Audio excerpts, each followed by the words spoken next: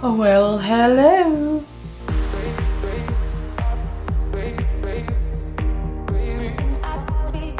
Hi and welcome back to the Polymer Clay channel. So today I'm going to show you how to cover a money box. Now I haven't got any before pictures of this money box because if you remember I said I was doing something that went horribly wrong. Well, this was the horribly wrong project, and not only did it go horribly wrong once, that's terrible to say, it went horribly wrong twice. So this is my third attempt, which is why you're not getting three things, because effectively it is still three, you just haven't seen them all this time. So anyway, on to covering a money box with Polymer Clay. Here we go.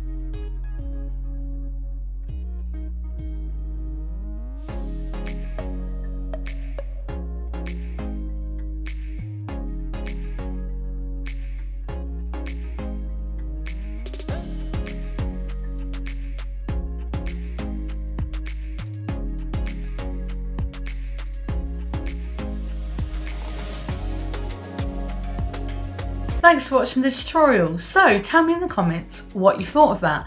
I thought it was quite cool, but this was my third attempt, so I'm kind of glad to get rid of it, to be honest. The original attempt, the money box did look quite cool, but as you would have seen from the start of this tutorial, it looked kind of battered, and that is the reason. Because I had to bake it, then I had to scrape it all off and start again because it just wasn't working out, and that is why you saw a mess. However, it's looking quite nice now, I have to say. So I'm going to show you what it looks like. So I've got them in two halves because I don't know, I've just got them in two halves, so I'm going to show you how they are.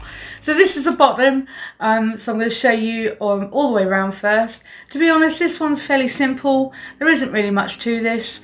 I stamped it, then I put some logs on, and then stamped those as well, and then put some little balls on. You do not want to know how long these took. So I think this one here, I remembered filming for half an hour just to put these balls on, to roll them and put them on.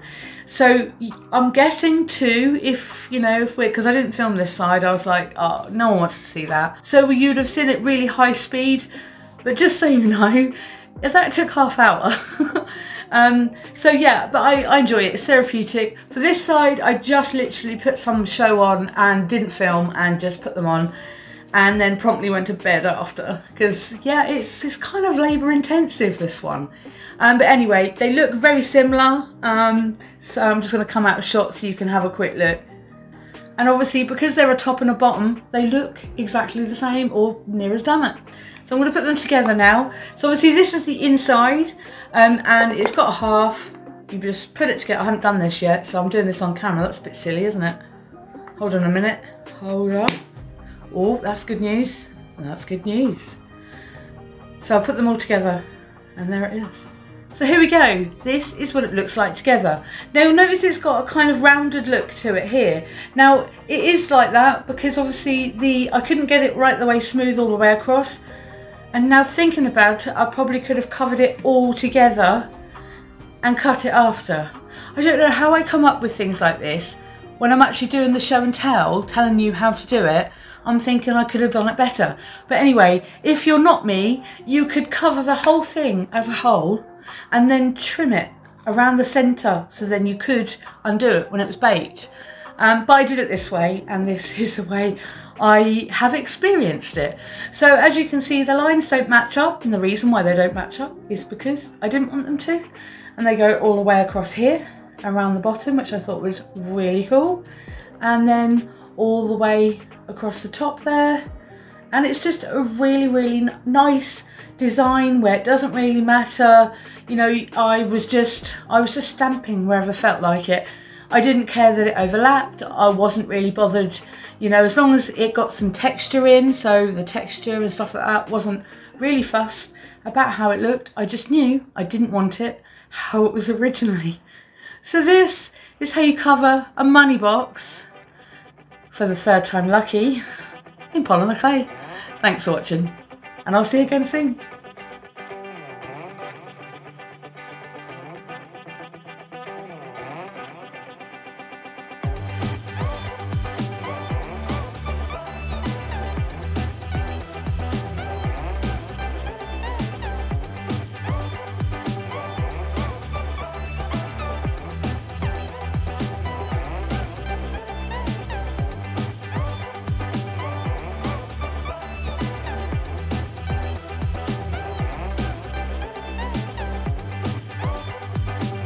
I thought it was quite cool, but to be honest, by the time of this was so I will forward all the so I will have forwarded.